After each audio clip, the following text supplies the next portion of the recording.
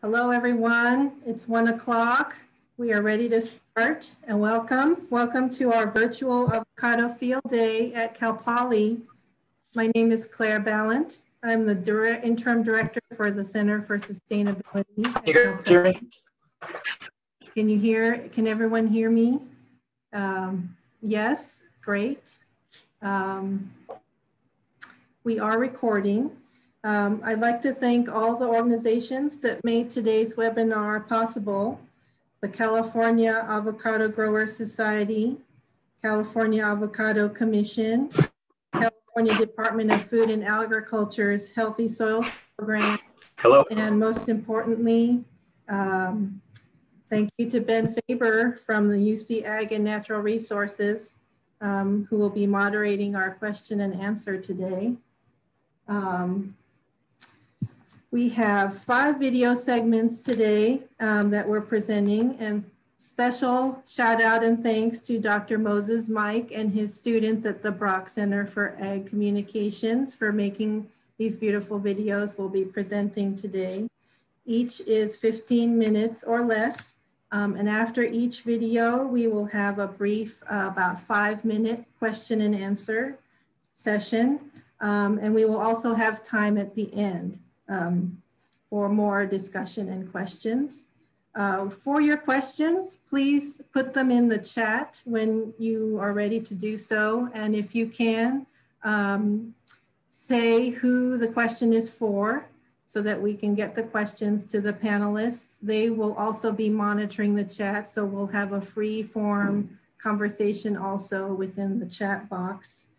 And we'll try to get to as many questions as we can during the meeting. And if we cannot get to all the questions, we will post more answers to the questions we didn't get to and email those out to the registrants. Thanks again to all our wonderful presenters. And with that, I'm going to hand it to Ben. Okay. We have quite a few sponsors for this. We have our foundational sponsors: Delray Avocado, Index Fresh, Mission Produce, Nutrien, Westpac Avocados, Westphalia Fruit, Calavo, and American Ag Credit. And then we have these special event sponsors for today's meeting, which is Yara, Westbridge, Avotopia, Geomara Eco Farms, and CMAR General Engineering, who were instrumental in building the berms that you'll be hearing and seeing about. These videos will be available on the Avocado Society website, and any of your questions that are put into the chat will also be available on the California Avocado Society website. So with that, we will start off with Gabe, Felipe, and Blake Petrucci talking about how they prune avocados. And listen closely, because you may or may not agree with what he's doing or what they are doing. They've managed the property, the avocado property at Cal Poly for several years now. So with that, we'll turn it over to Gabe and Blake.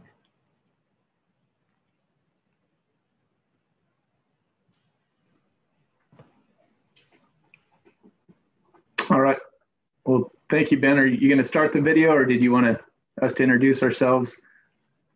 Well, there you are, Senior Director of California Sourcing and Farming, and Blake's the manager of the Central Coast Farms, and the Mission is managing. Okay. I just wanted to preface by saying, you know, these are just our opinions. There's a lot of approaches that we didn't cover in this video. A lot of what growers should do is going to be dependent upon their tree size, their tree age, and their financial situation. So you ask 5 different growers, you know, how should I prune? You're going to probably get 5 different opinions. So I just wanted to start with that and be willing to answer additional questions later on. Okay, great. Thanks, Gabe. And I will go ahead and start the video. Thanks.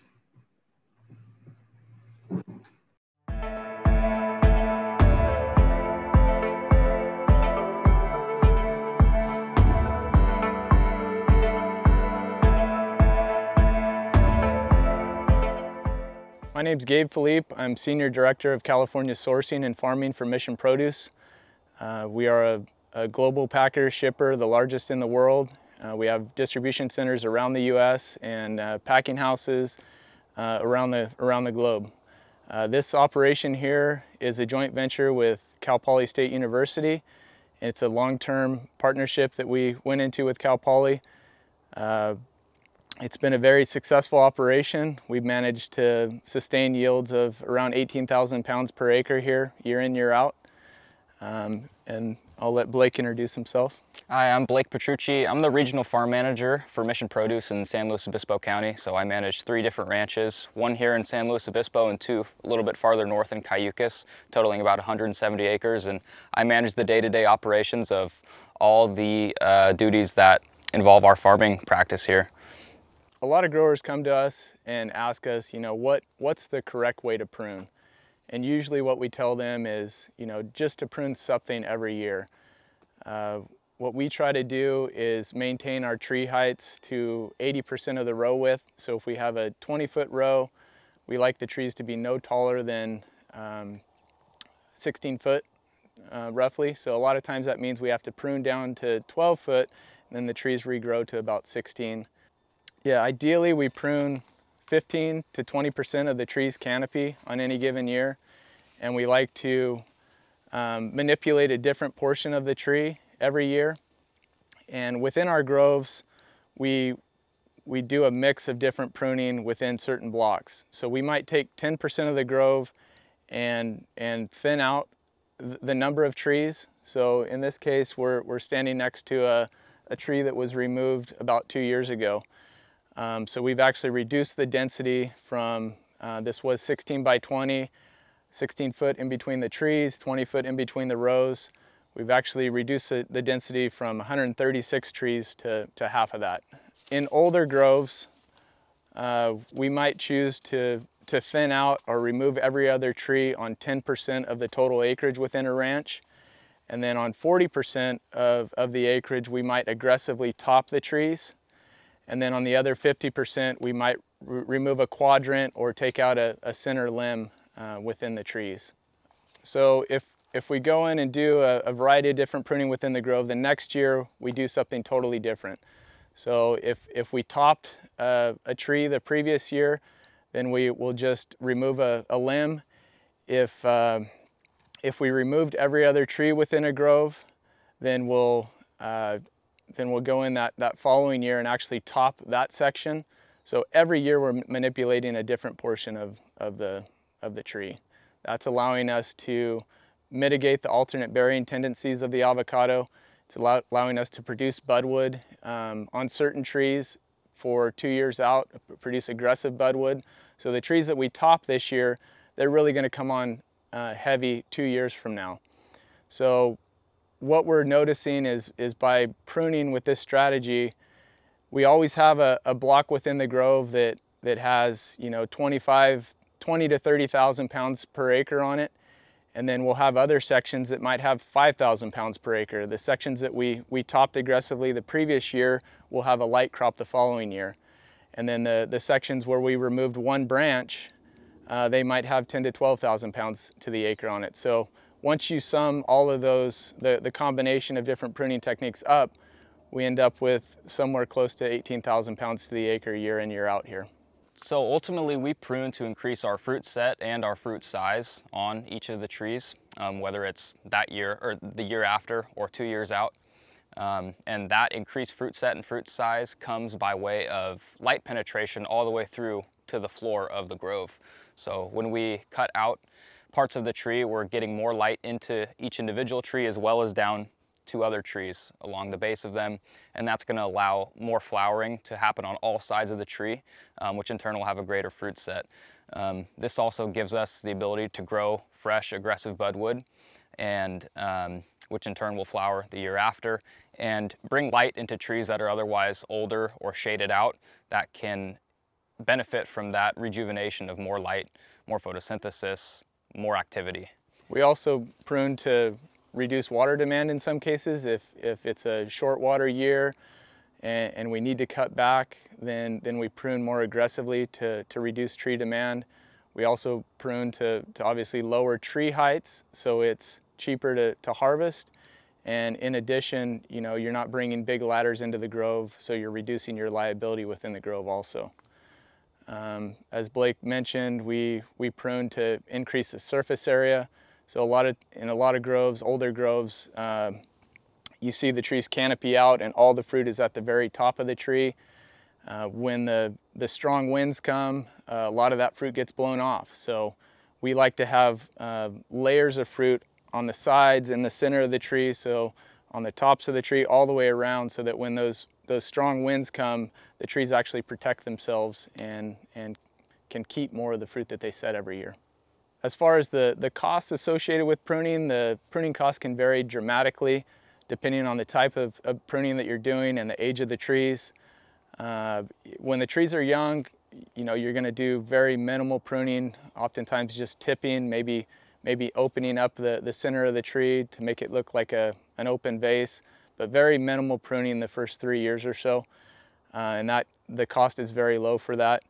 So in general, I would say pruning costs can run anywhere from $200 an acre up to, you know, $3,000 an acre or more if you're completely removing sections or stumping trees back to, you know, 4 to 6 feet tall. That's where it gets costly.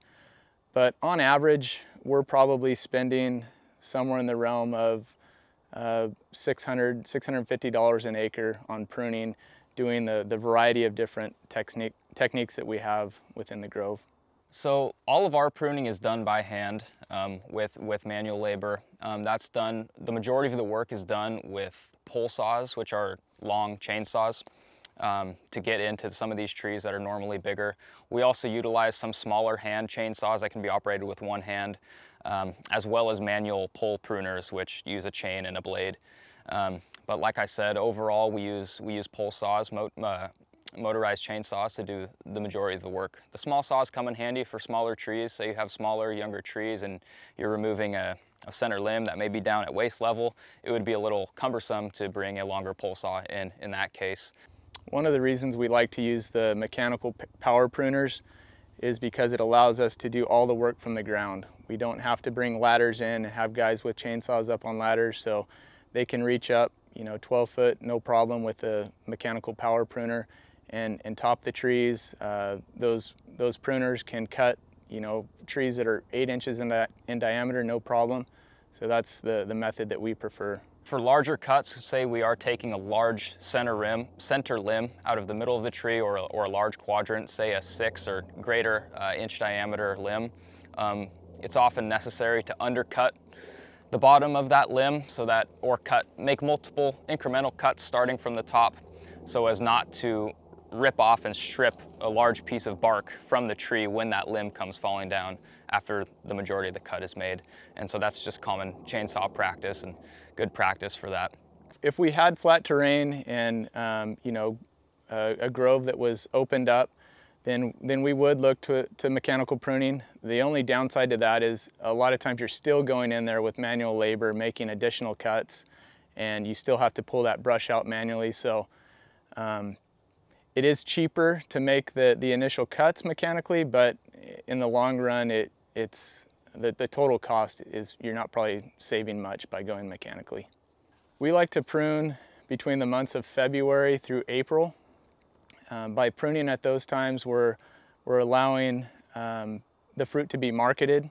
So at that point, all sizes are released. So we can start in February and pick a tree and cut those branches off and actually market that fruit, which will in turn pay for the pruning practice itself. Another reason we like to prune at that time is it's before the tree's setting fruit, and it's early on in the season, so that if we open a tree up, we're going to get sunlight into the center of the tree to allow budwood creation that season. So if you delay and prune in midsummer, then you're losing that opportunity to create that budwood in the middle of the tree for that year. Another reason why we like to prune February, March, April, I mean, ideally it'd be March and April in my opinion, is we've noticed that if your grove is susceptible to frost damage, then the trees that we've pruned in the wintertime get hit harder than the trees that were unpruned or left untouched. So that's another reason why we like to wait until, say, March 15th. In most areas, the frost threat is over with by that time, and we get going. One other practice that is kind of controversial, given that a lot of people are pitching high density groves, we're not opposed to that. We feel that planting high density will get you into max production a couple years earlier versus planting at a more standard density. But a lot of growers, I think, are taking an approach where they're not going the standard 109 tree to the acre density. They're not doing 400 trees to the acre, but maybe they plant somewhere around 200 trees to the acre. And like with this grove, and I think with any grove, if you plant high density in California, given the tools that we have, you need to have it in your plan to remove trees. You know, if you're planting 400 trees to the acre, in my opinion, you're probably going to need to remove some of those trees at about year 5 or 6. If you plant 150 trees to the acre, you might want to start thinking about removing trees year 10 or 12. So that's kind of where this grove stands. We've picked out certain areas, maybe our tightest areas or most canopied areas, and we've started in those sections and have gradually removed about 10% of the grove year by year. And eventually the entire grove will be half the density within the next 5 years to what we planted the trees in 2003.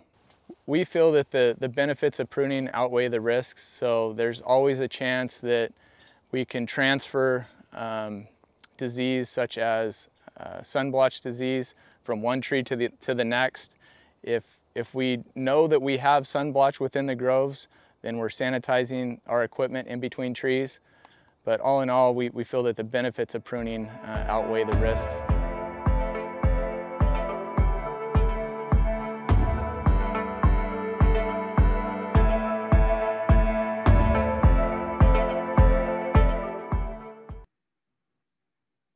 Okay, that was our first video. We did have some questions. Ben, would you like to start addressing some of the questions? Yeah, we've got time for a few questions. We actually have 2 right now. Ida asks, in any single year, how many combinations of pruning do you do? And how do you know which one is the most effective in productivity? Well, I think we covered it, but essentially within the grove, we're doing about 3 different types of different prunes. We're topping certain sections, we're removing a limb or a quadrant from certain sections, and then in other areas we might be thinning some trees out. So it's really dependent on the size of your trees and the age of your trees and how big of a problem you have. So a lot of growers, you know, they have orchards that are 25 years old and they come to us and ask the question, their trees are 35 foot tall. And the first thing you have to ask them is, you know, what are you trying to accomplish? Do you want to try to get fruit at 12 feet? Do you want to slowly bring them down? And depending on what their answer is, I mean, there's different strategies for every grower. So in most cases, the grower will say, yeah, I don't really want to take a huge financial hit in the next 3 years. So we might recommend, you know, just taking 1 or 2 large branches out for 3 years or so. And then on that 4th year, make a final top on the central leader. But yeah, so I guess that somewhat answers the question. Yeah, thank you. Question came up. This whole program is going to be videoed and it will be available on the California Avocado Society website, along with the chats. So if you don't catch it this time around, you can review it at your leisure later. So another question, do you leave the cuttings on the ground to compost or do you remove them from the orchard? And how do you decide? Yeah, we like to leave all the trimmings, all the cuttings on the ground. A lot of the smaller branches, we're just hitting with machetes and chopping it up. And, you know, it's great to cover up the fibrous feeder roots that are real shallow in the soil. The bigger cuts, we'll bring a chipper in and run the branches through the chipper, and everything stays in the grove. We feel that it's advantageous to the trees in the long run. So if you have a question, we've got another few minutes to go through questions. If you have a question, raise your hand and we'll try and answer it. But otherwise, we've got a few questions here. Do you wait to see the flowers before you prune, or is the flower not relevant to your pruning strategy? What would you say your return in dollars and pounds is when you harvest the limb for a prune in February? So do you prune before you see the flowers, or does that mean anything? And yeah, it's really irrelevant to us. Ideally, you would get your pruning done before the trees were setting, and definitely before the trees flush out. So I mentioned we prune in February through April. We're located in San Luis Obispo County, so our growing season differs from a lot of the growers that are on the call right now. So you guys might actually start a little earlier than us and be okay still, but we would prefer to get the pruning done before that flush comes out, subsequent to the flower. So here's another question. Have you ever done a spring flush pruning, which would still allow some good bloom time later on? So would you prune spring flush off? We haven't been, and I'm not saying that you shouldn't or you can't, but we've chosen to just prune once a year, and rather than make a lot of, you know, shaping cuts and more tedious smaller cuts, we choose to make larger big cuts that seem to accomplish what we're wanting. We're wanting to bring in light. We're looking to farm light, not a certain number of trees. So making larger cuts seems simpler for us, and it's a little bit cheaper too. So when you're removing a single limb in February, what's the return, the dollar return on that fruit in February? Well, you're definitely, the fruit that is being marketed at that time is definitely going to be discounted. You know, historically, the prices are still low in February, but the biggest hit that the grower takes at that time is usually they don't have the size. But we just have to turn a blind eye to that, and we're confident that by removing that fruit, we're helping produce budwood for future years and future crops. In addition, we're creating better fruit size on the fruit that's remaining. Okay, they really want to know your secrets. Besides pruning, what other management do you do that you attribute the average 18,000 pounds per acre to? Well, I mean, we're giving the trees frequent smaller shots of water. All of our groves we've automated, and we've automated not only the irrigation and the valves, but also the fertilizer delivery. So we're also giving them small doses of fertilizer frequently through the growing season, typically March through September or so. They're getting small doses of calcium, nitrogen, potassium, zinc. So I would say, you know, that has a lot to do with it, but just irrigation management is number one, trying to get the right amount of water to your trees at the right time. Avocados are, you know, they're like humans. They like to eat and drink on a frequent basis. So we try not to let the interval go too long in between irrigations. I mean, typically we're irrigating at least every other day. I know that seems very frequent to a lot of people, but we're putting small amounts of water on and trying to keep that top 6-8 inches of soil moist. So I think that's contributed to our success. And it looks like you're doing very little skirt pruning. Is this mainly because of the wind? That particular block that we videoed, we did not lift the skirts this year, but that would be another practice that we've failed to mention in the 10-minute clip. But yeah, that if we lifted the skirts, then we would reduce the pruning in another portion of the tree. So skirt pruning would add to the 15 to 20% that we like to prune on an annual basis, but occasionally we will go and lift the skirts. I don't like lifting them real high off the ground, and that's going to limit potential production. I do like the fact that some of those lower limbs help keep the mulch and the leaf litter in place under the trees. So that's important. Do you have any problems with invasive shothole borer up there? We have not noticed it yet, knock on wood, but we're keeping our eyes out. Yeah, it's not there. With a young tree, how long do you wait before you take out the central leader to create a base shape? Usually, I mean, you could probably, it depends on how quickly they grow and your growing region, but I'd say probably by year 3 would be a good time to start selectively taking out branches. And in the first couple of years, we just do minor tipping on the trees. Yeah. And after the big cut, you come back and manage the regrowth?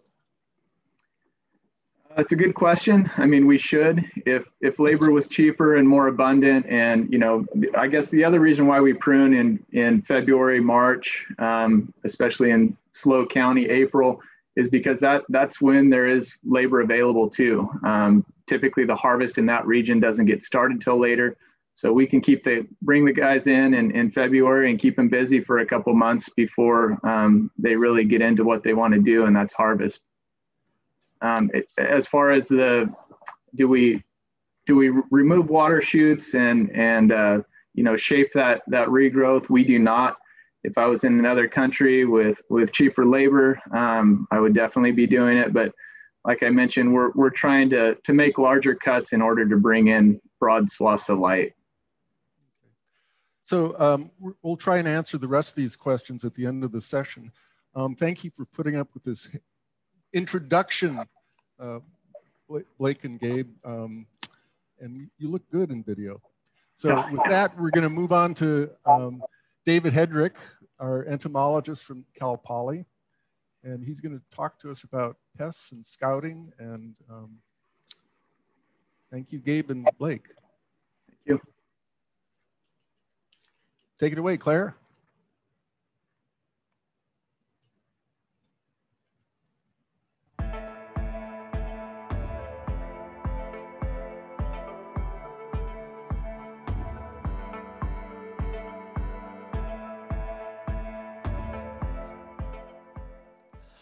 Well, hi. Welcome to our avocado field day virtually. And we're at the Cal Poly avocado orchard that's on Radio Tower Hill that's adjacent to Highway 1. And what we're going to be doing today is focusing on monitoring for arthropod pests, insects, and mites. And there's two things that you're going to be balancing. One is accuracy, and the other one is time. Now, we all know that time equals money, but accuracy means that you need to take some time to make sure that you can find whatever's in these orchards. So you got to be thinking about, okay, what's going to be in there and how do I find it? Because you want to find it. You don't want to be caught by surprise later on. So you've got a couple of things that you can use. One is past history. So if you've got populations in here that you had last year or the year before, go there first, because it's likely that's where they're going to show up again. But you don't want to just rest on your laurels. You also want to take into account new populations that might show up. So you're going to want to think about your orchard and think about the layout of it and kind of divide it up. It's easier to do it that way if you kind of divide and conquer and think about, okay, I need to look at 5 to 10 trees in this area, and I need to look at 5 to 10 trees in that area. Then, if you're thinking about, okay, I've got to look at 10 trees, how long is that going to take? So if you're going to be spending 6 minutes on 10 trees, well, there's an hour out of your day already. So you need to be thinking about, again, that's factoring into that balancing act of time versus accuracy. So if you can go to some place where you know you've had them in the past, you can check and see if they're there again, but then you're going to want to add in additional trees. And some of the places that you want to add in are going to be places like where I'm standing right now. And this is a really excellent spot to check for your two main pests, and that is Persea mite and avocado thrips. And the reason that you want to check in a place like this location is excellent because we're along a dirt road and the prevailing winds are from the northwest, so they're coming this way. And this is also kind of a westerly, southwesterly corner, and as soon as that sun comes around in just a minute, this is going to be lit up and warm. So this is going to be one of the warmest parts of the orchard. So this is going to be a habitat that is perfect for mites because they like it dusty, and that's where you're going to find them. So when you're thinking about adding trees in and sampling for discovery, always look on a roadside or an upwind side of the orchard. It's also going to be good for thrips because this is where the flush is growing and the inflorescence, the flowering, is starting to take place. And that's what they're going to be found on. So phenologically, this tree is just ready to go for the two main pests. That doesn't mean you preclude looking on the interior. You do need to go in on the interior and look at those trees too, because there are certain things that are going to be happening there. So you establish this pattern. Okay, I'm going to divide the orchard up and I'm going to look at a few trees. I'm going to go and do that. And when I discover something, then I'm going to return to that. Okay, and from that point on, you're monitoring for population trends. Are they going up? Are they going down? Are they stable? Because that's what's going to drive your decision making on whether you need to treat. But even when you've found what you want to look for and you return to those trees and you're keeping a tabs on that, you do need to add in a few trees every time, new spots, as you're going along to make sure that you're not going to get caught by surprise later on. So what we're going to do now is focus in on some of these major pests. And the first one is Persea mite. And as I mentioned, one of the ways to save time is to go to places where you saw it in previous years. And the way to do that is to look on the older leaves. And what we have here is one of those older leaves. And you can see the typical spotting that takes place when they've been feeding on that underside of that leaf. So you can see it when you turn over the leaf, definite spotting along the veins, but sometimes you can also see it coming through as a yellowing on the top surface of the leaf, and that becomes more evident as the leaf ages or as the feeding becomes more intense. So we know that we had Persea mite here last year. This is last year's leaf. So that means we need to look on newer leaves to see if we've got something going. So we take a leaf that's newer, more recent flush, and turn that over, and we look for that white silvery patch. And sure enough, right now, current, we've got new nests that are forming. Those Persea mites are under there, and they are beginning their feeding process. Of course, you know that once this starts to build up, this leaf is going to sustain maybe enough damage to defoliate. And of course, that's the big issue. We don't want defoliation because then that leads to sunburn, whether it's on the branches or on the fruit. None of that is good for the tree. But there's two other mite species that you could encounter. One is the avocado brown mite, and the other one is six-spotted mite. So with avocado brown mite, that's the species that you can also be monitoring for right now through the spring and into June. And what you'll do for that one is just as you are scouring these trees and looking for the Persea mite, you're going to look on the tops of the leaves for the activity of avocado brown mite. And again, it's a kind of an occasional pest. It's not something that, you know, is typically bothersome, but you do want to keep track of it. Its feeding will also cause defoliation if it gets too out of hand. So it's a way to create efficiencies, kind of one-stop shopping. If you're going to be looking at this tree and you're going to be looking at Persea mite, also at this period of time, you look for avocado brown mite. Now, after June, you're going to keep looking for Persea mite, but then as you get into later summer in August, you're going to want to come in and look for the six-spotted mite. And with six-spotted mite, they're going to be on the undersides of leaves. You're already going to be turning the leaves over looking for the Persea mite populations, and so you're going to look for those six-spotted mites that'll be feeding along the veins in a more diffuse pattern and not the clean spots that you see with the Persea mite. There's really not any good thresholds for mites. A lot of it is what's happened in the past and your gut feeling. It's kind of called a nominal threshold. There's not a formula for you. It's just what's worked in the past. And so you've got other factors coming into play: time of year, how the fruit's coming along, the size of the trees, the health of the trees, and all that stuff, and natural enemies. So you've got beneficial species that are in here that might be feeding on these mites and keeping those populations down for you. You can add predators in, and Gallandromus is one of the ones that's commercially available. But what we have as far as an issue, has always been an issue with avocados, is the size of the tree and how do you get even coverage. Now, you're not monitoring at the top of the tree, and you don't really know what's going on there as far as pest populations. You're always down here and assume that what's happening here is also happening up there, vice versa.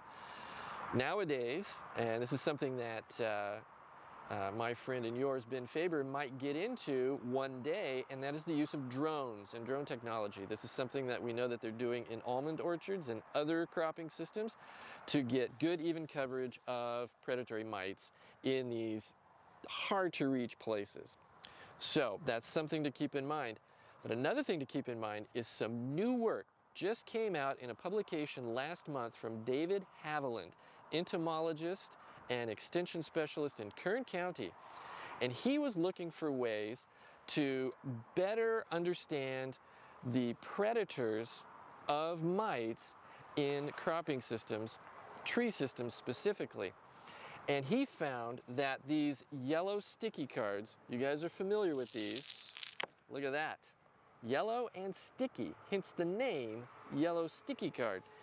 These can be hung up in trees, and it was shown in this paper, David did a beautiful job on this, that they are differentially attracted to this yellow panel. And the species that he was particularly looking at were the Stethurus spider mite destroyer beetle and six-spotted thrips. Not six-spotted mite, but six-spotted thrips. Those are both predators of mites. And if you talk about efficiency, trying to balance time and accuracy, if you can have the bugs come to you, that is way more efficient than you having to go find them. And so this is new technology. It's not new technology, it's a new application of old technology. And I would be looking for new information coming out from the Cooperative Extension on the use of these traps and how to look for those numbers and what's going to be a good balance in terms of helping you decide whether you need to treat or not. All right, so there's a couple of miscellaneous caterpillars that you might be worried about in your area. One is going to be the Amorbia leaf rolling type. And with leaf rollers, again, when you're doing your monitoring, you're scouting, you're looking at the canopy, you're going to want to look for leaves that are flat and tied together. Pull those apart and you're going to see that Amorbia in there feeding on the leaf tissue. The other one is the omnivorous looper, not the omnivorous leaf roller, but the omnivorous looper, different family. And they're going to be feeding on the margins of leaves. And so that's going to be something like what we see here. That's kind of damage that they will do. It's leaf damage. Yes, sometimes they can feed incidentally on fruit, but it's mainly leaf damage. And if you are going to be looking for the leaf roller, you look for those leaves that are tied together. But if you're going to be looking for the omnivorous looper, you're going to need to use another method, and that's this tap method. And it consists of some really technical type tools here. You got a white plate and some sort of a stick device. Now this is a tube that I got at the Staley's Ranch a couple of years ago. So you know this is super high tech. This is the best kind of tube you can get. So thank you, Staley's. Now, you just come along, you put the white plate underneath what you want to tap, and you just strike hard, and it dislodges them. They land, and you can see what's there.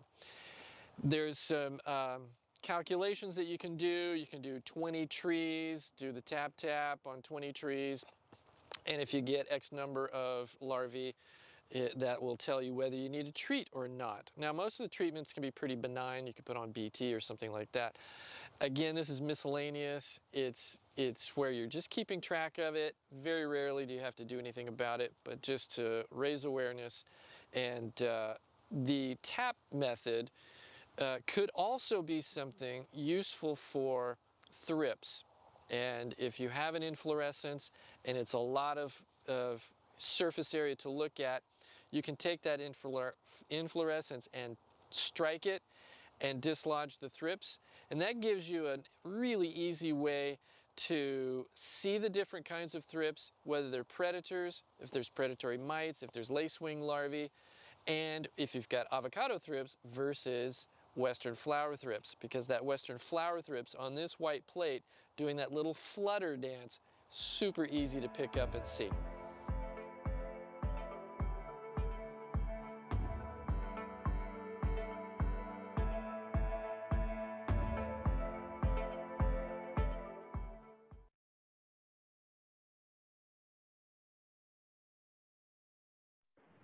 Okay, Dave, thank you very much.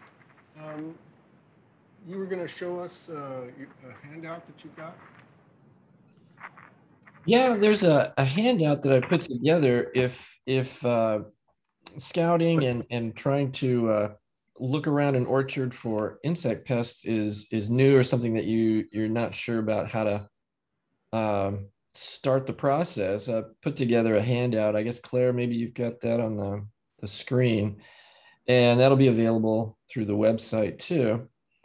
And basically, it's just, you know, avocados are grown in such different places, and some of them are on hilly areas, like we just saw with the Mission avocado. Some are flat, and you really just need to look at the orchard, determine that scouting is something that you need to do. And of course, there's a long list of benefits to monitoring and keeping track. But you know, the key things are not getting surprised, knowing what's out there, being able to make proper decisions so that you're not responding or reflexively trying to put out large fires, but taking things a little bit more one step at a time. And that's the big benefit of monitoring. It saves you money in the long run. So map your orchard. One of the things that I'm really trying to get people to use, I know it's pretty prevalent, but just making sure everybody's using mapping apps. You know, there's some general ones out there like Agrian, but get some kind of mapping device on your tablet, on your phone, so that you can keep track. So down at the bottom there, bottom right-hand corner, there's an image of what it looks like if you're using the Agrian app on your phone. And you really need to look at the orchard setting. Here I've got two examples. One, it's hilly, and one, it's flat.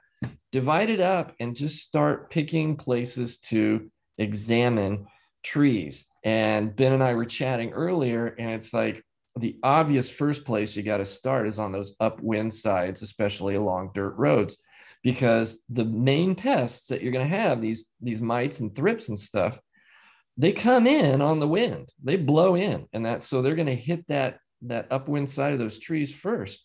But guess what? So are the natural enemies. And so that's where you really can understand what the dynamics are that are going on. But as I said before, you got to get in and check out what's going on in the interior too, so that you're not caught unawares by pests that may be building in those orchards.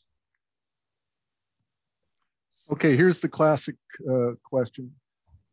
What treatments do you use to get rid of mites, and how do you apply?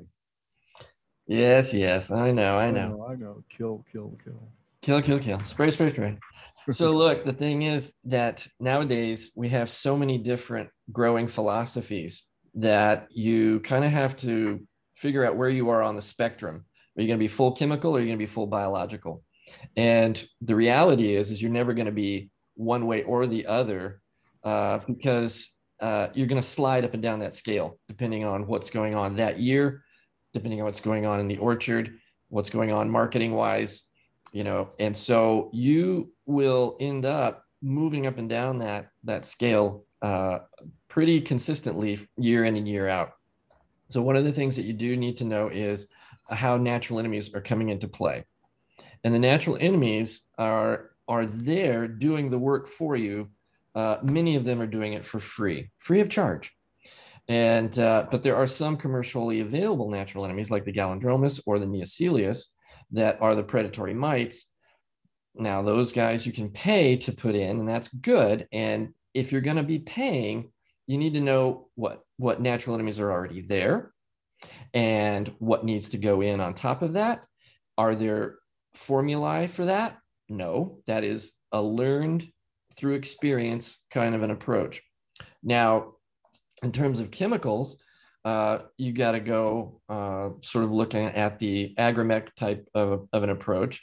The guidelines are there to provide just a series of different kinds of chemical approaches. Some are incredibly harsh and some are a little bit more environmentally friendly.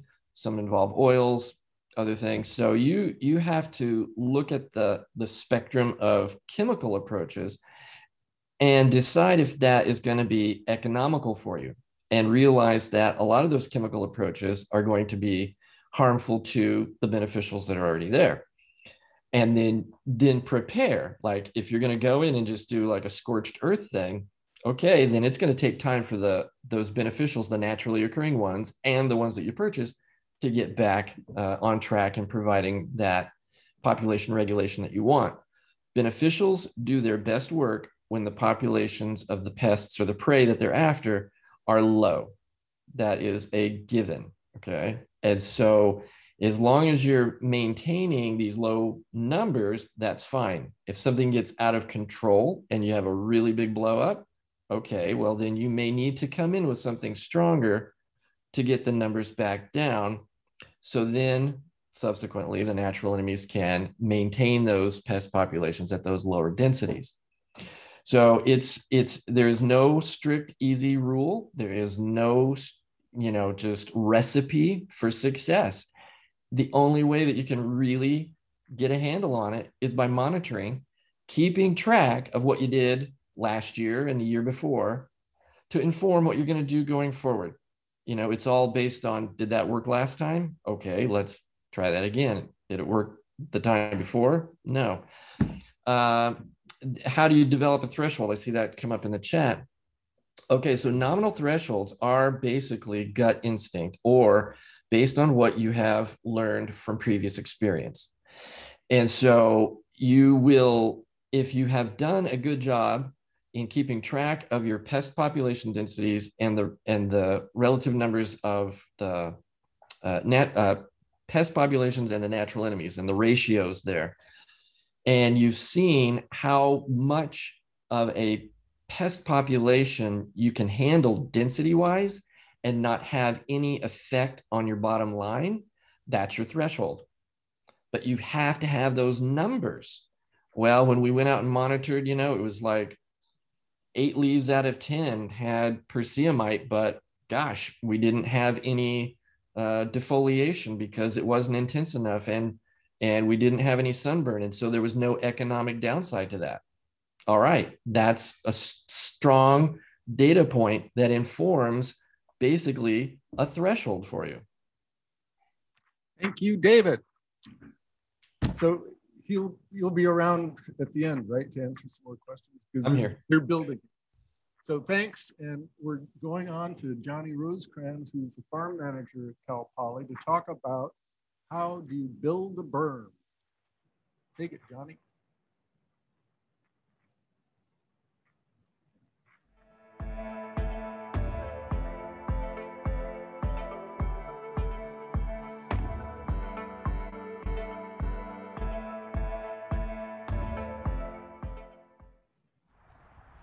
Hi everyone, my name is Johnny Rosecrans and I work at Cal Poly in the Horticulture and Crop Science Department. We have over 110 acres of ag land, 80 of which are orchard crops. We have a unique mix of citrus and avocado varieties, stone and pome fruit, and next year we plan to plant nut crops as well. My main responsibility is to oversee the day-to-day operations around the farm, with my focus being on orchard crops. which is why I'm here today, because I was asked to talk about berming. And since we recently replanted this 3.5 acres of avocados on berms, here I am today virtually to show you how we accomplished this. So a little bit of backstory behind this block. 3 or 4 years ago, we started seeing significant decline in these trees. And upon further investigation, I did some soil sampling, and sure enough, it was positive for Phytophthora root rot. I did some additional potholing in this block, and believe it or not, 12 to 14 inches down, I found bedrock or hard pan. So this poor block was slowly starting to suffocate because the water couldn't move beyond that hard pan. And so even further more, I started asking around, and this block was never deep ripped prior to planting. So you can kind of see the long-term effects of what happens if you don't deep rip and you're growing in a hard pan layer. It just turned out bad for this poor block.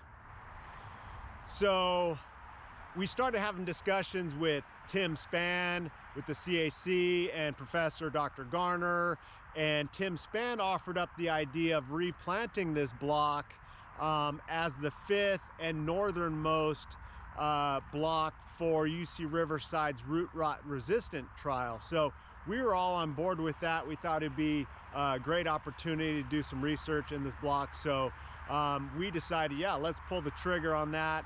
And so we all collaborated together. And last year we ended up planting this block as the part of that root rot resistant trial. But I am not here today to talk about the trial. I was asked to talk about how we replanted this block with an emphasis on berming and what it took to accomplish this and the steps required to do so. So let's take a look at how we accomplished this. And just a quick disclaimer, I unfortunately didn't capture video or pictures of the entire process start to finish of this planting and berming and all that. So some of the videos and or pictures that I show in this presentation are from other projects, but I'm using them because it's the same equipment that we use, and so it'll give you the gist of how we got things accomplished. The first step was an obvious one. We had to remove the existing trees before any of the land prep could begin. This was accomplished by using a D8 dozer, which allowed for quick work by pushing over each tree. The trees were then ground up using this excavator with a thumb attachment, and this massive horizontal grinder made quick work of things. Within hours, our poor orchard was nothing but wood chips. After spreading the wood chips around the field as best we could, it was then time to deep rip. Using the same D8 bulldozer with a 4-foot shank on the rear, the entire 3.5 acres was ripped. The field was ripped lengthwise and then cross-cut at a 45-degree angle. And remember, this block had a hard pan layer 12 to 14 inches down in areas, so deep ripping this block was crucial to breaking up that layer. Our next task was to break up the larger clods of soil created by the ripping process and smooth out the soil, so we decided to make several passes with a disc. It was finally time to start the berming process. We used a lister bar with 2 plows set at 20 feet apart to mark lines where each berm would be created. This tractor was outfitted with a GPS unit to keep the lines perfectly straight. Unlike the previous planting that was bermed cutting across the slope or horizontal to the downward slope of the hill, we decided for this planting we would berm the block parallel with the slope to promote a faster draining environment. Once the lines were cut, the real work began. A D6 cat with a 6-way blade slowly started pushing soil into rows. After several passes on each side, the long lines of soil started to resemble berms. For the final and finishing touches, we used a motor grader to flatten the tops of each berm and a pole scraper to smooth out the drive rows. We were pretty happy with how the berms turned out, and we ended up planting this block in June of 2020. Here are some of the photos.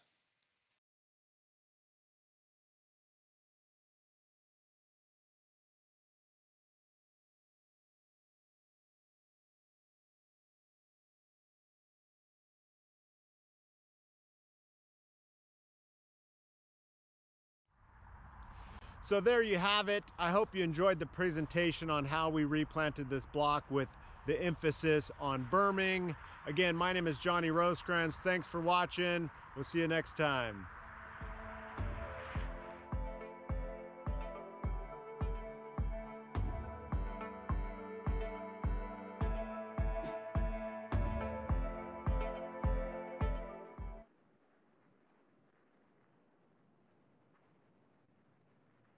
So Johnny, what did it cost to build those berms? I did the math, besides tree removal. So just the deep ripping, the disking I did myself, but I actually incorporated in the cost of the quote, the disking and the layout and mounting it. It was anywhere from about $4,500 to $5,000 per acre. Okay. Question, I mean, this is it. What are the benefits of berming? Why do it? Well, we really wanted to berm to promote faster drainage in the avocados. This particular block, the previous block had Phytophthora root rot. The berms were going cross or horizontal with the slope, and you know, we were encountering kind of a shallow, with the hard pan, the water just wasn't penetrating. And so we deep ripped and decided to berm them parallel with the slope just to promote some faster draining soil. So here's another good question. Are there guidelines for the steepness of the slope for berming? Is there a point at which it's not valuable to do it? I don't know if I have that answer. You might be able to answer that better, Ben. Okay, I don't like to do this because, you know, basically on flat ground, you can do this. You can afford this machinery. And number two, when you're on a slope, you do have good drainage typically. And you have control over water, okay? It's how you put it on, the frequency and that sort of thing. So generally speaking, when you're on a slope, you know, you're controlling the water and you should have fairly good drainage. So the benefit of berms kind of falls apart once you get above about a 15 to 20% slope. And then it just gets too expensive to do. Although when you go to Chile, you see them berming these incredible mountains. Is there any research on the yield benefits of berming? So if you compare yield, you know, pre-berming and yield going into the future, what do you expect what do you expect to see in the yield effects? Again, that's something I'll be honest with, and I don't know that I have that answer. This particular block is going to be a 10 to 20 year study, and it's a root rot trial that you guys will hear about after me. But you know, some of those answers might be, or some of those questions might be answered, you know, looking 5-10 years into the future. I apologize. I don't think I have that information. Really, it becomes a question of root health and tree health. And if you don't have good drainage, you've got a poor soil. Berming is the only way to go if you're going to grow avocados, and for that matter, citrus as well. So, you know, it's almost a question of, do you have trees or don't have trees? So what's the economic benefit of a berm? Well, it's really important. So how can we build a simple berm in a smaller area than 3 acres? What if you have a berm? What if you 1/4 of an acre? There's some simple way. I mean, so the technique still would apply to smaller acreage. You might just be using smaller equipment. The outfit that we used has quite large equipment, and so they brought in, you know, the big guns. But you could easily berm smaller acreage with just a smaller tractor if you can. Yeah. And so here's another question: why build berms with steep sides rather than a more gradual chevron shape in the orchard? It's hard on poor pickers like me. What was the question, Ben?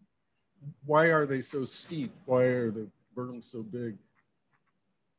On this particular planting? Correct. We just kind of discussed it with the contractor and decided to push them up. We know there's going to be some soil settling, so you know, there's going to be a little bit of you know, ladder work if once the trees get taller. But you know, we see that in some of our larger orchards, anyways. Yeah. So how are you going to protect these berms from erosion? You've got cover cropping in between. What are you going to do besides? Yeah, I planted a cover crop. It was a forage mix. It was a mix of barley, oat, and wheat. And so, I mean, I wish we had more rainfall to test our runoff, but we did get that one storm that produced 5 to 6 inches, and the entire area held up really well. I was happy to see that there was minimum erosion. We did install some drain inlets that captures some of the water and moves it off site. We have the unfortunate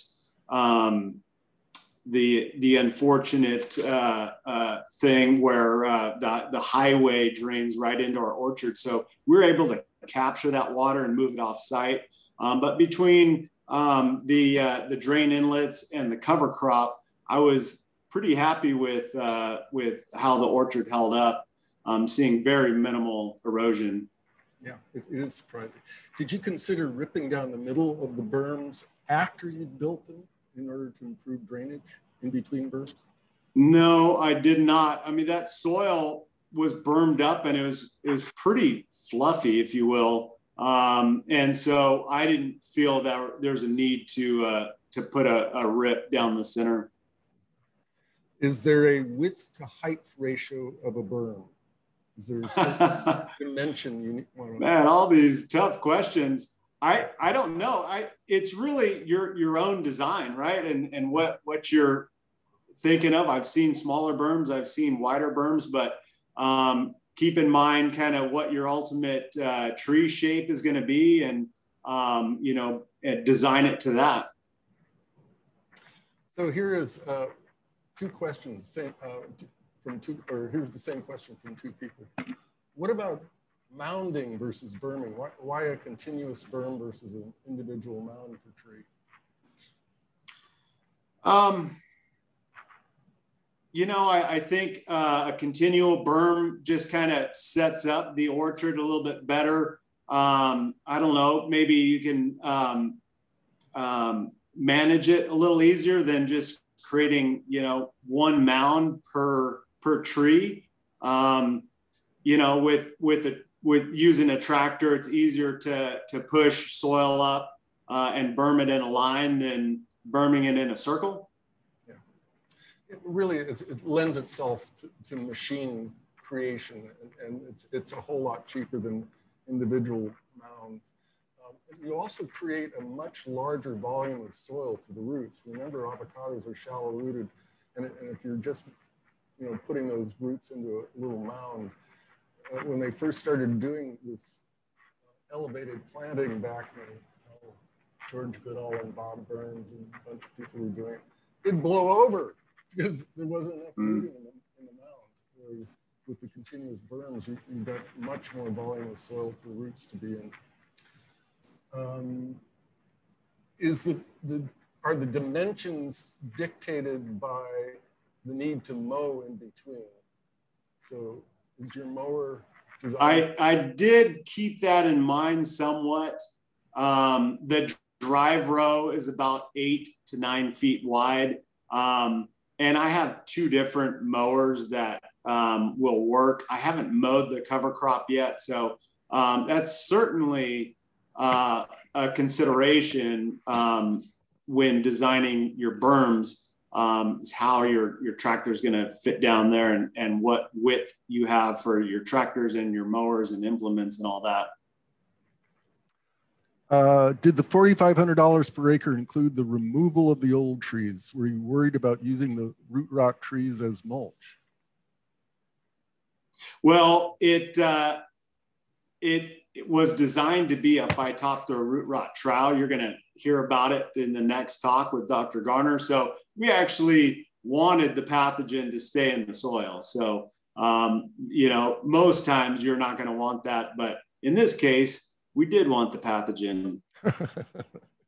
Yeah, the researchers are terrible. What type of irrigation emitters are you using on the new trees? Yeah, so I have 3 drip emitters per tree. They're a half a gallon piece. And I plan to slowly convert them to a micro sprinkler down the road. Is there any concern about the trees settling below grade once, you know, the berm soil settles, which would cause some problems with crown rot? Yeah, I'm not concerned about that. The soil is settling. The tree might settle a little bit, but I would hope they'd kind of settle together. As of today, I haven't noticed any trees settling any deeper than what the berms have been doing. Okay. And did you apply gypsum? I did not. Good. Probably didn't need to. So with that, Johnny Rosecrans, thank you very much. And you'll be around to answer questions at the end, I hope. Sure, I'm here. Okay, thank you. Thank you. So our next speaker is Lauren Garner. Dr. Lauren Garner is a horticultural teacher at Cal Poly, and she's been working closely with avocados for years, and she's going to talk to us about the avocado root rot trial that is at Cal Poly now.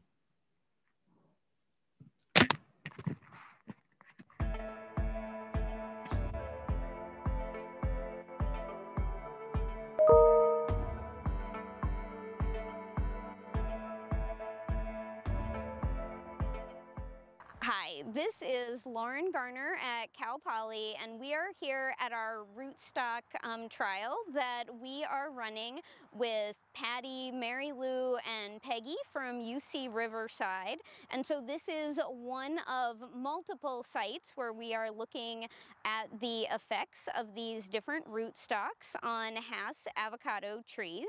So San Luis Obispo here is our northernmost site that we have going. These trees were planted just last year, and so they've been getting well established. The major goal of this trial is to try to take a close look at these rootstocks that are already known to provide, to most likely provide resistance to Phytophthora. And so, as the majority of you already know, that pathogen is one that is a huge problem for avocado growers throughout the world. We have a large number of tools in our toolbox that help us to try to deal with root rot, from preventing it, some methods of chemical control, control of irrigation, at trying to make sure that the roots don't stay too wet and the tree becomes more likely to be infected, or we've provided an environment that really allows the pathogen to grow well or to spread easily through an orchard. And then we've had in our industry a relatively long history of being able to use rootstock that are resistant to Phytophthora, but that resistance is somewhat limited, and so there's been an additional long history of avocado rootstock development and breeding at UC Riverside, and so they now have several rootstock that they're hoping will soon be available for commercial licensing and use by our industry. And so one of the things that we are doing here is we have 3 of those rootstock, and we have DUSA, which is one of our industry standard rootstocks. They've all been grafted over to CAS Avocado, and so we have them here in this orchard so that we can evaluate not just their potential resistance to Phytophthora, but also the effects, any effects that these rootstock might have on CAS avocado, whether those effects be positive or negative. And so we've had, like I mentioned, we have these trees in, they got planted last summer. We did our first evaluation of the trees approximately 2 months later in August, and just last week we did a second evaluation of these trees so that we now have data on their height, the trunk diameter, and also their general overall health. For the rootstock that we are evaluating, though the primary objective of the study is to confirm that they are indeed resistant to Phytophthora, there are a lot of other potential benefits that these rootstocks could have. And so we have evaluated our trees for issues such as tip burn due to salinity, heat damage that could occur, how much they are flushing, how much bloom is actually being produced. It's obviously too early to be evaluating them for yield, but we are very excited that we've already been able to find a few differences between the different rootstock.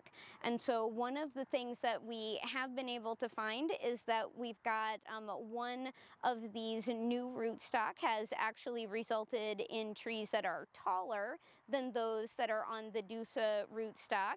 We also were able to find a significant effect on Perseamite damage to some of our trees, so we're interested in continuing to take a look at that. We are fortunate to have very good water up here, so the trees that are at this particular orchard aren't really being challenged with respect to salinity, but I know that at some of the other sites that is being evaluated and some differences in salinity tolerance have already been detected. And we did actually, unfortunately, have them challenged by heat. We reached 120 degrees on one of our thermometers here on campus during the last summer, and that's an awful lot for, well, everybody, but also for the avocado trees themselves. But fortunately, we had very little heat damage, and so far, based on our analysis, we haven't seen a difference that's related to rootstock. We've also been very fortunate with respect to mortality. The trees have all survived the initial planting, and we were fortunate enough to get really good deer fencing up around the entire orchard so that we haven't lost any just due to normal attrition. One of the other things that could be very exciting for us is if any of these rootstock actually allow the trees to be just healthier and more vigorous in general. I'm sure that the majority of you have already heard about laurel wilt disease, and though we are fortunate to not have it in the state of California at this point, we do have to anticipate that it it might get here along with the beetles that actually carry it and could cause avocado trees to get laurel wilt disease.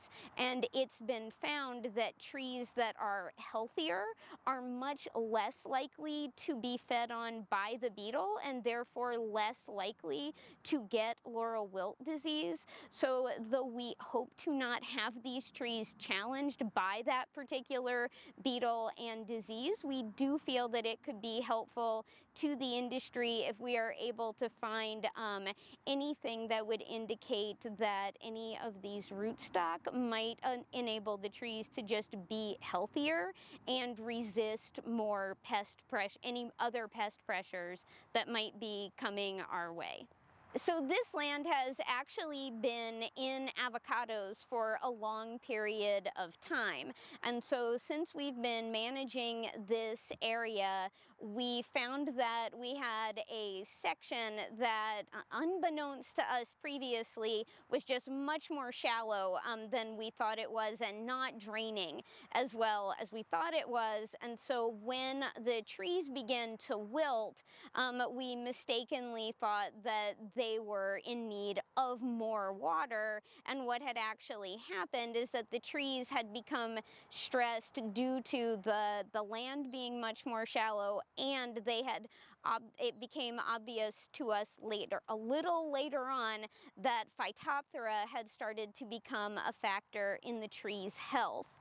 Before we were able to correct that, we had one of the more wet, rainy seasons in recent history, and so the Phytophthora that had been partway up this hill spread very quickly down the hillside during that rainy period.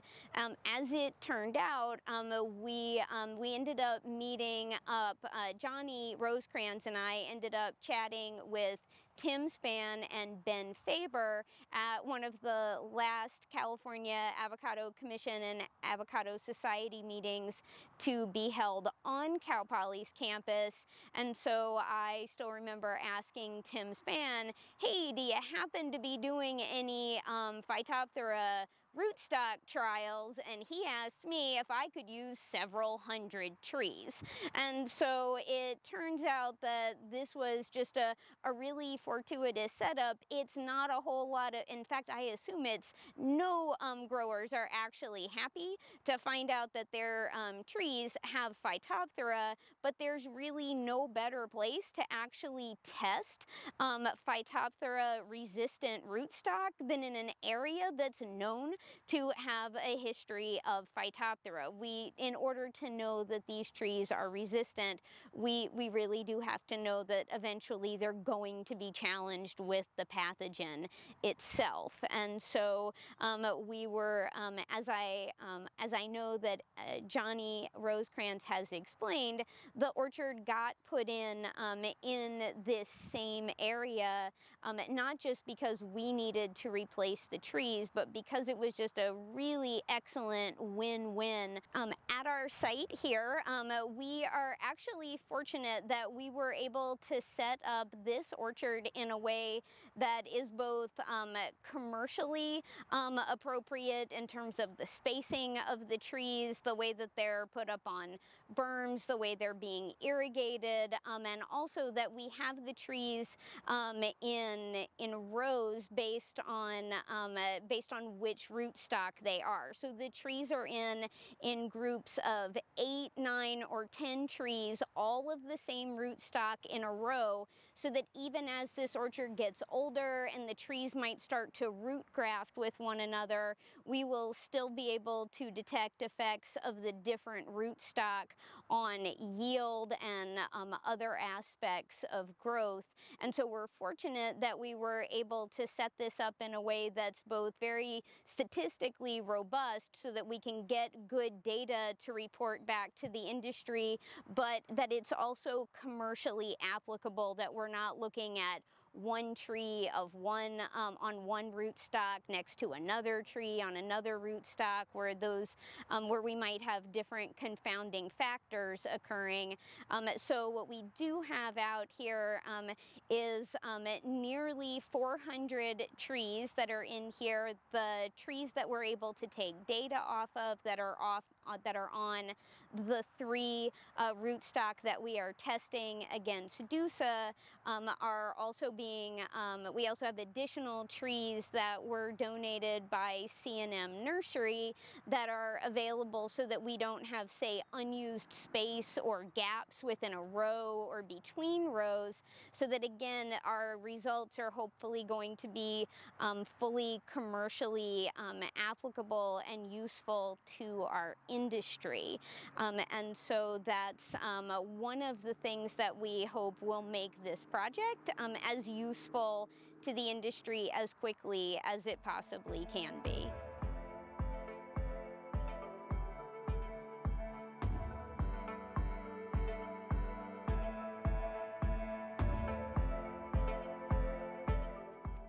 Well, thank you, Lauren.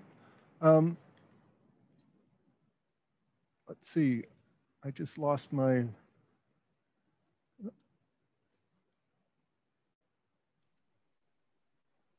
I just lost my screen. I can see the Q&A if you'd like me to. Yeah, please, for now. Please jump in. Gotcha. So I see a question asking what are the rootstocks being used, and so they have these very fancy names like PP35 and things like that. So our control is DUSA, so a really common rootstock that's being used in industry, but the 3 other rootstocks are currently they're just named in a way that's, you know, useful to the folks at, like, to me and to the folks at UC Riverside and to the folks at Nursery who grafted these trees. And so, but if anybody does happen to be familiar with these studies, we have PP 35, 40, and 45. So they're 3 of the what are seem to be some of the more promising rootstock for Phytophthora resistance, and they're also, of all of the other sites that are currently studying these rootstocks that have these kind of similar trials in place. These 3 rootstock cultivars seem to be at all of those sites, so we should be able to make really good comparisons. Ben, did you find your way there? Why not mulch these new trees? Oh, why not mulch the berms? Got it. So some of that might be to Johnny to answer some of that question, but I would agree with Johnny that the berms seem to be holding up really nicely at this point, and where we don't actually see a need for mulching. If we did want to mulch them, we would have to do so with a lot of care, like to make sure that the mulch didn't end up like at the base of the tree or anything like that. I know that part of our assumption is that we'll get part of the benefit that most avocado growers do, that the leaves are going to end up providing us with a nice leaf layer and on the top of the berms. But I think if we were to find that because of the berm height or the wind or something like that, that the leaves really aren't going to do the job, then I'm sure it's something we might consider to try to keep our evaporative losses down from that area. Johnny, does that sound about right to you also? Couldn't have said it any better. Yeah. We have tried to mulch certain blocks. In fact, that lower block that was dying from Phytophthora, we tried to mulch it.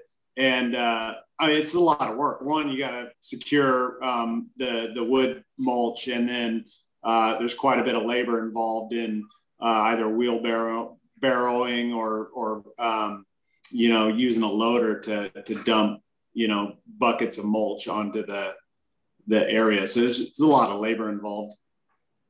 So how are you going to control the weeds on the berm? You're looking Twice at the same. Well, I actually have gone through there several times with a little gator sprayer that I use. I was petrified because I didn't want to kill any of any trees and have to give the bad news to Dr. Garner or anyone involved. So I was very, very cautious about spraying. But we have brought in a labor crew to hand weed, and we plan to bring in additional labor crews to do so. I think Dr. Garner has secured some funding through her grants to bring in some labor just to hand weed around them. Yeah, and I would also say that the cover, I realized the question was more about the berms on the berms themselves, but the cover crop is really doing a nice job suppressing the weeds between the rows also. So I think that by working diligently to keep the weed pressure down early in the growth of the trees until we get a nice canopy cover on those berms, I think that's going to pay off for us in terms of being able to make sure that we know that we're saying hopefully not really having any kind of increase in like the weed seed bank that we might already have. And that we'll be able to, again, make use of the canopy cover on the berms and the cover crops between the rows to really help keep the weed pressure down as much as possible. So this is for both of you. For staking the trees, why use PVC rather than a wooden stake? I think the wind on that hill was a major factor. We had other stakes, but we were concerned about just the mechanical damage that would come from the trees rubbing against like wooden or metal stakes, and that PVC has worked well for us previously. And Johnny, was there any other aspect to that other than PVC not being the like most difficult thing for us to actually get staked in? Well, you can see what a professional speaker, she could articulate much better than I can. But for me, I believe I was asking around, and Josh Garner with Mission, I was asking him and he said, I use PVC. And so we decided to use PVC, but Dr. Garner's answer sounds a lot better. It also builds a stronger trunk too. And Johnny is also being, he's being very gracious about that, because before we changed out the stakes, we were looking at the trees and noticing that there was definitely some issues with like they did need the support, that's for sure. And you can see even with the staking that they're still getting a good bit of wind out there and a good bit of movement, which, as Ben points out, if you can get them staked, but staked so that they'll still move a little bit, then you can get a really strong trunk. If you stake them too tightly and the trees don't get to move around very much, then you don't get as strong a trunk growth that you're gonna really want in place later on in the life of the orchard. Okay, you two will be around at the end, I take it. So thank you, Lauren. Thank you, Johnny. And we're going to move on to Charlotte Decock, who's a soil scientist at Cal Poly, and she'll be talking about soil health and cover cropping and all those good things.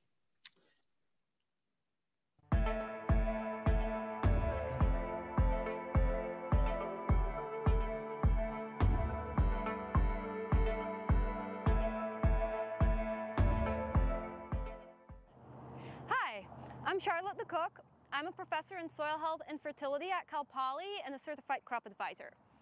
Last year, we started a project to study the effect of cover crops on soil health in orchards. This project includes 2 field trials, one out in Etna Valley and one here on our Cal Poly campus. In the field trial in Etna Valley, we have 3 treatments. We have the control treatment, which is the typical practice where the alleys in between the trees are left fallow, so there's bare soil. In the two other treatments, we're testing different variations of cover crop management. In one of them, we have a triticale cover crop, so a non-legume cover crop. In the other one, we have that same triticale with an inoculation of mycorrhizae. So that's out in Etna Valley. Here at Cal Poly, we have also 3 treatments, but they're a little bit different. We have similarly the control with the bear fallow. We have a treatment with the triticale, which we're standing in right now. But then the third treatment is a cover crop mix that includes legumes. So in that treatment, we have 10% of triticale and then a mix of 3 different legumes. We have faba bean, field pea, and common vetch in there. All right. So as I said, we're standing here in the treatment with the triticale cover crop, and one of the things you can see here on the ground is the mulch. So the common practice in this orchard is to prune in fall and then mulch all these prunings and just leave them on the surface. This has been really nice for this orchard because we're on a salina silty clay loam soil here, and after it rains, the soil can get really muddy. The mulch helps with accessibility to this orchard after heavy rains.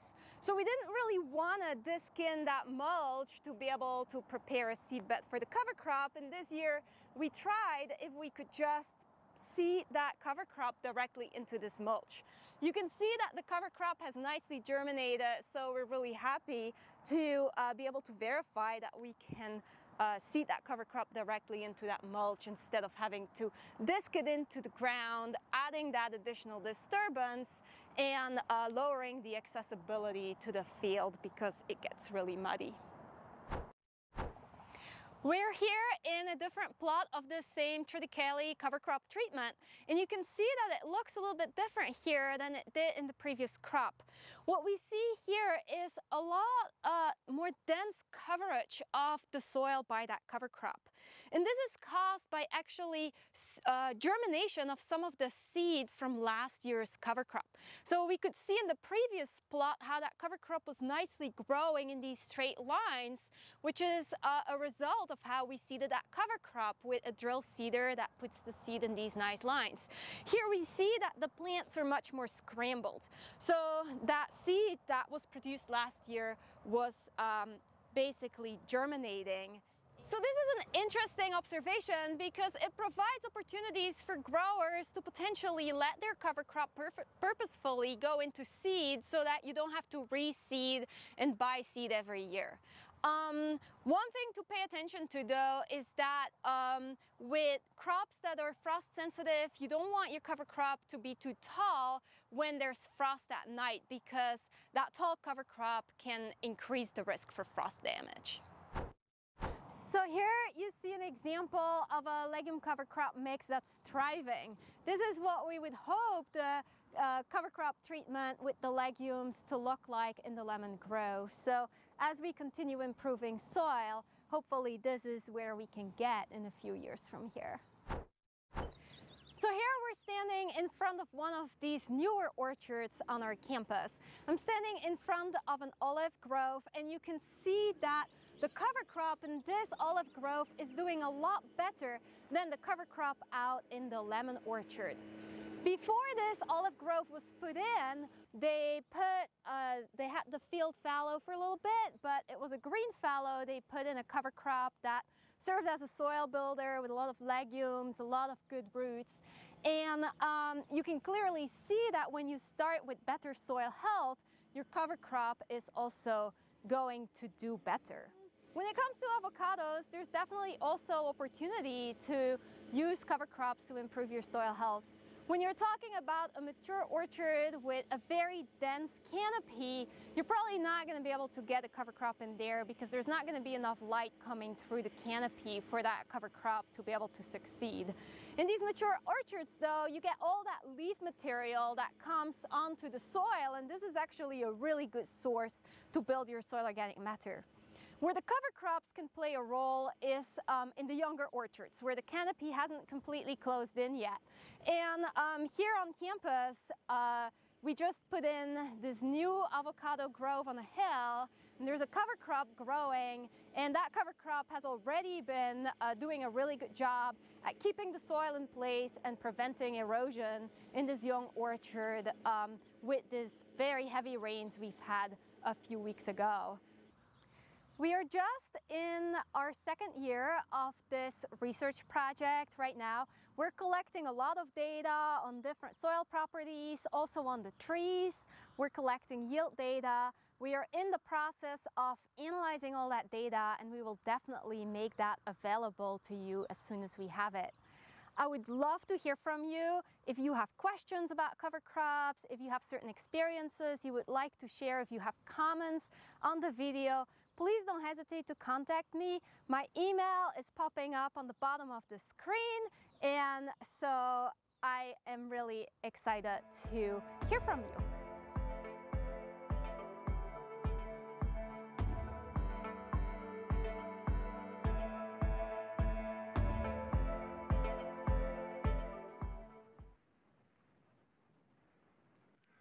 So thank you, Charlotte.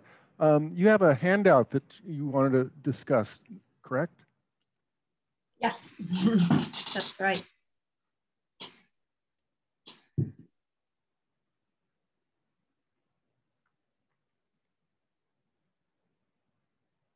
Yeah, so the video mostly shows what the cover crop looks like in the different orchards really on campus, with a highlight on the research trial where we have the statistically sound replication of treatments where we can really assess what impact that cover crop is going to have. I also made a handout that will be available to you later with a little bit more on the benefits of cover crops. So many of you might be familiar with many of these benefits. So that cover crop is going to put organic matter in the soil and then help with improving the soil structure. So that helps with infiltration. It holds your soil in place after a heavy rain.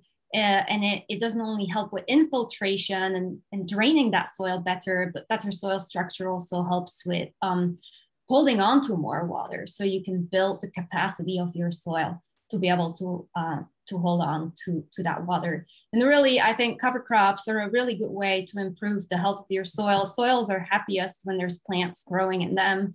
On the nutrient side, the cover crops can also help out. If you, of course, put a legume in there, you're gonna add some nitrogen from biological nitrogen fixation.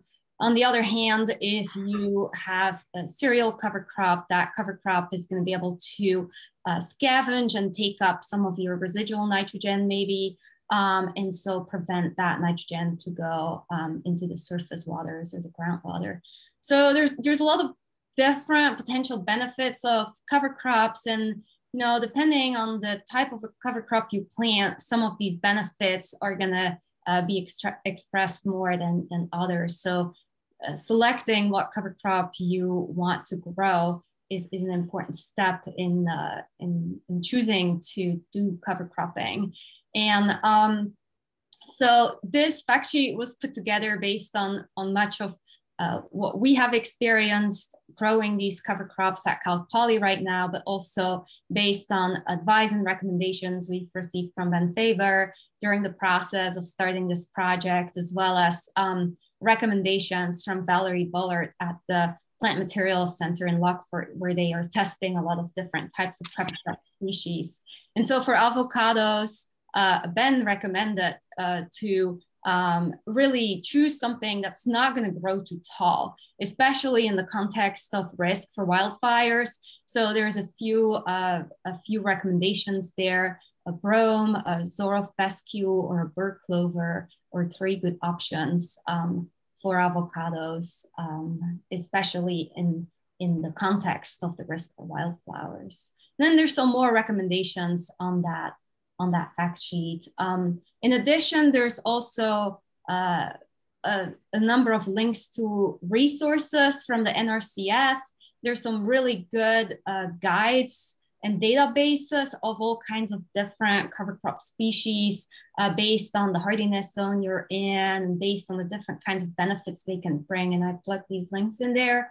In addition, There's also links to the website of the Healthy Soils Program. So this is a program by the CDFA that funded this research project, but there's also a portion of that program that's called the Incentives Program that supports basically grants for growers to plant cover crops. So that might be an interesting option to look into. And then there's a link to the NRCS Equip, which is another program by the NRCS to get financial support to start cover cropping.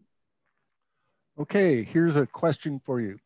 When you have a dry winter or erratic rainfall in the fall, how do you get the cover crops to germinate? Oh, that's a great question. And so we started this this project 2 years ago, and we have had 2 really dry winters. And I see Johnny smiling, and he probably is thinking about, you know, how I was kind of stressed out to get this project going and not being sure if this cover crop was going to grow or not. So in both these years, the cover crop has come up even with the erratic winters. We have waited. So some people seed the cover crop in the dry soil. We have waited until after the first rain because it's a little bit easier to get that seed deeper in the soil with the drill seeder. And so in both years, we have waited until right after the first rain to put it in. In other orchards on campus, Johnny has put it in before the first rain, just in the dry soil. And on all the orchards on campus, the cover crops seem to be coming up. And I think Johnny can probably elaborate a little bit more because he's been cover cropping for a long time on campus and probably gone through a lot of different weather patterns. Yeah, excuse me, it's been difficult the last 2 years, the driest 2 years that we've seen back to back, I think, in recent history. In an ideal world, as Dr. Decock mentioned, we would get, you know, a 1/4 inch of rain in October, and then we would prep the soil, maybe do a little disking, and kind of fluff that soil up, and then you can seed it after that. And in which case, you know, you'd hope for another rain shortly thereafter to germinate the seed. But the last few years, yeah, we put in cover crop seed in November, and it just sat there, you know, for 2 or 3 weeks. You know, and I didn't know whether the seed was going to germinate, but we've had pretty good results seeing germination even, you know, 3 weeks with no rain. Are you monitoring soil moisture content to see the impact of the cover crop? And there's been observations that there is increased water holding capacity with the cover crop. And then you have the competition from just evapotranspiration with the cover crop. So is there an idea of, does it add or subtract from the water that would be available for the avocados? Yeah, in this particular trial, we're not monitoring moisture, but we're hoping to be able to do that in the future. Let's see, when you look at sort of research that has been published, it goes a little bit both ways. Some of them see lower moisture content under the cover crop. Some of them see the other trend. So the data seems to be a little bit all over the place when it comes to research data, but I think the water holding capacity is a different metric than soil moisture. The water holding capacity is how much water soil can hold on to if you completely soak it and you see how much water is left. The moisture content at any given time is a combination of the water holding capacity in combination with the evapotranspiration, right? So sometimes, you know, when you compare research studies, you know, I think it's important to know that water holding capacity is a different metric than the actual moisture content at any given time in your orchard. And I would assume it depends on sort of like the timing and also how long that cover crop has been into place. I don't think you're going to significantly increase your water holding capacity in just 1 year after cover cropping. So I would expect that there's sort of like a time effect where maybe at first you might have a little bit of competition for water, and after a while you improve your soil properties to the point where you might be doing better. Yeah. And I think that one of the things that ties a lot of these questions and the answers that Charlotte and Johnny have provided just ties things together very nicely is that the cover crop is probably doing the most to limit erosion and runoff during the rainy season.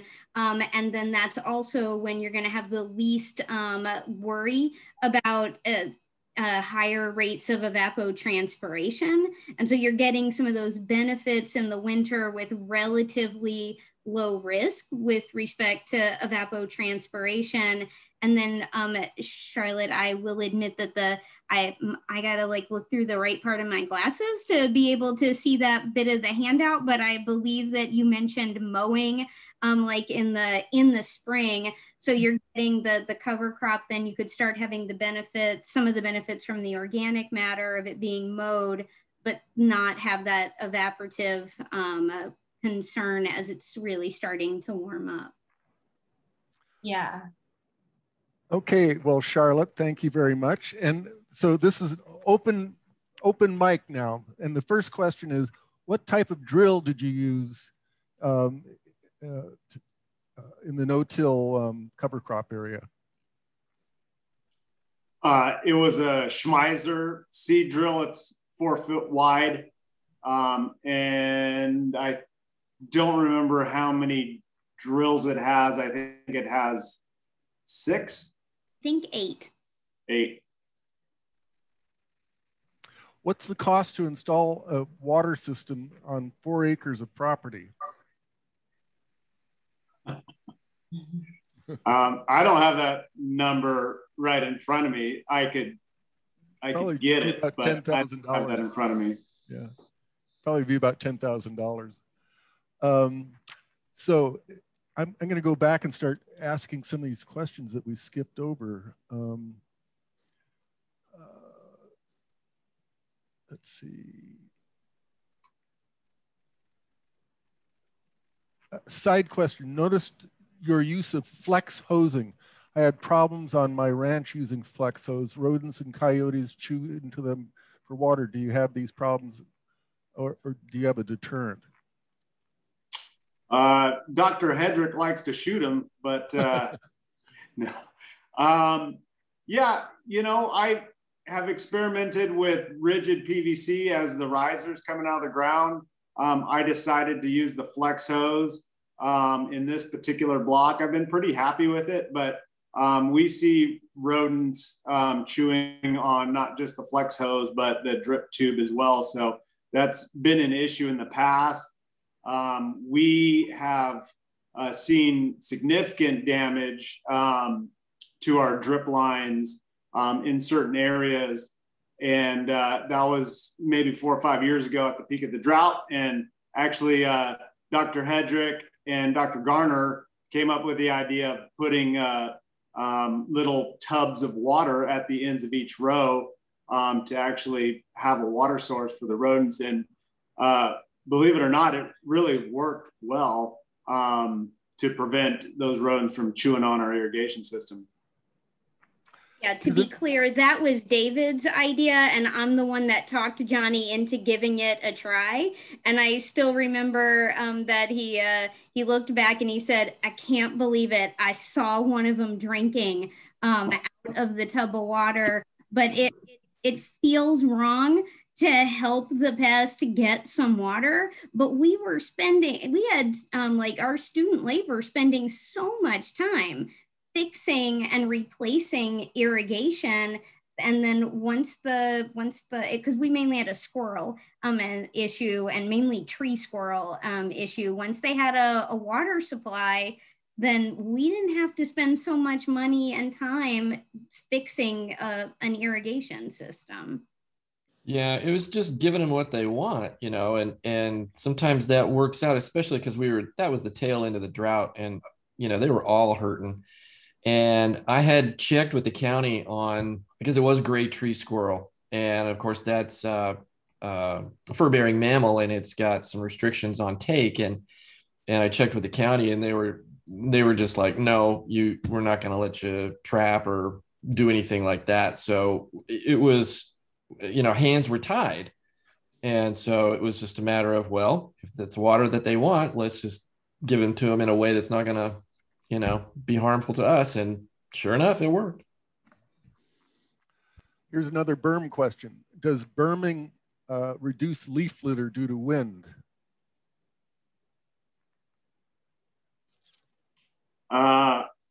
Reduce leaf litter?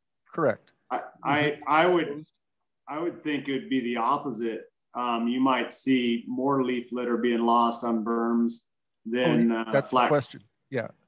Do you lose more on the berm than on flat ground? I would assume so, yes. Yeah.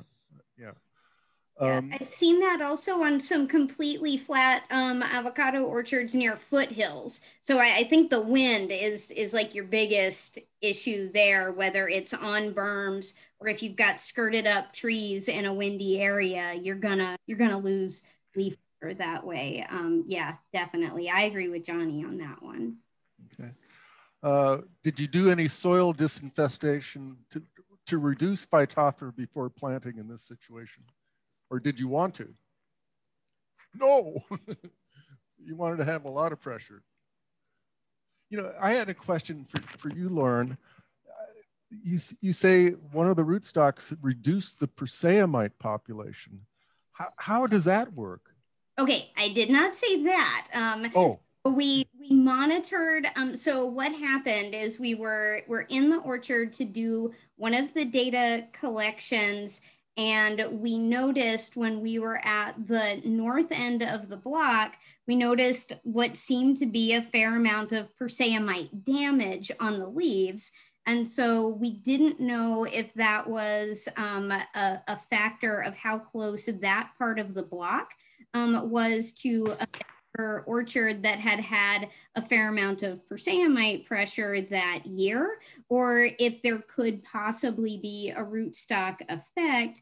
And so it was actually not even the first senior project that came out of this study, out of this rootstock study, is that a student who had already taken entomology with Dr. Headrick checked on all of the UCIPM work to know how to really spot perseamite damage, how to rate it, and then just scored all of the trees for perseamite damage. And there wasn't an effect related to how far the trees were from other mature blocks. There was one of the rootstock that had a higher perseamite damage, if I'm remembering that correctly. But then the issue and the reason we'd want to look for that is that some of the things that make the rootstocks different from one another could potentially confer something to the scion that may make them, more or less susceptible to certain pests or other diseases, or maybe more likely to potentially there might be flushing out at a slightly different time. So we're interested to learn more, but I know that Patty is also looking to see what other kinds of insect or pathogen pressure might potentially be affected by this different rootstock. So yeah, that's what we've got at the moment. That's Patty Manasalva at UC Riverside Plant Pathology.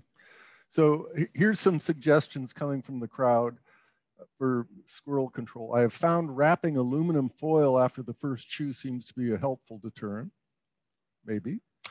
And then somebody else says, I've started using IBC totes with an auto water bowl and spread them over the grove, and that has reduced line damage so far. Not 100%, but way better. And my next step is to cut and use old drip line to cover the micro lines. That's a good idea. I once sprayed jalapeno juice in a black latex paint on lines, and that stopped coyote damage. So, you know, all kinds of crazy things out there. Are you sampling for root rot in the orchard, or are you just rating trees according to damage?